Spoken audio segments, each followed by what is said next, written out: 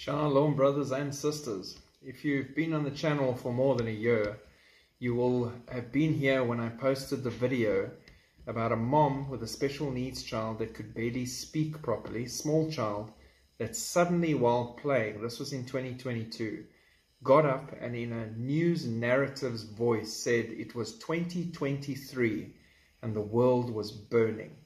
And when we posted that, we automatically thought of things like nuclear warfare, everything that begins after the rapture and everything that's coming. But right now, with the fires all over the planet, everywhere, like it's never been seen before, go check out the link I just posted on the community wall of a video where they show the current wildfires spotted by satellite, and it will boggle your brain. And then you go back and think about this child a year ago saying it was 2023 and the world was on fire. Literally exactly what we're experiencing right now. Keep looking up. Your redemption draws near. Shalom.